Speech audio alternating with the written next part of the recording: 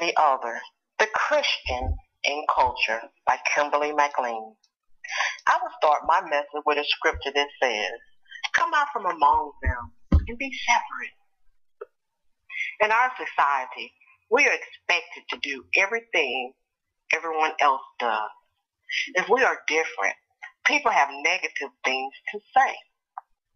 One would be, "She thinks she's better than us." 2, "She is stuck up."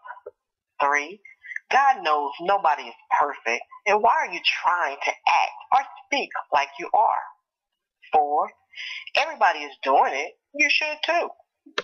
5, "You just want to be different and stand out among others." 6, "You are just self-centered, only thinking about yourself." When you believe in something, you should stand for what you believe. Being a Christian today, we are faced with many challenges. If we dress a certain way, people say things about us. "Why are you covered up?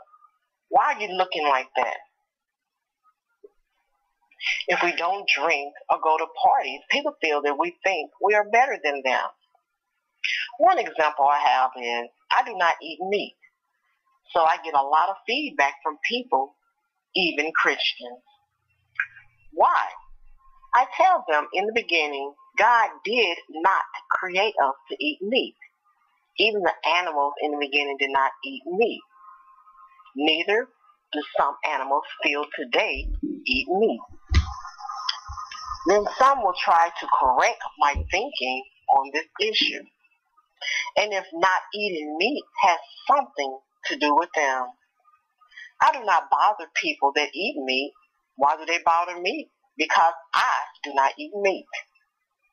Another example would be going to a nightclub, because everyone on my job decides to go to a nightclub, and I tell them I do not want to go because I do not listen to that kind of music, nor do I like the atmosphere in which everyone on my job already knows that I don't go. They feel it is a special occasion. I should bend a little bit and go. I will tell them again how I feel, and they will say smart things about my decision. I believe sometimes if they could stone me, I would have been stoned a few times in life.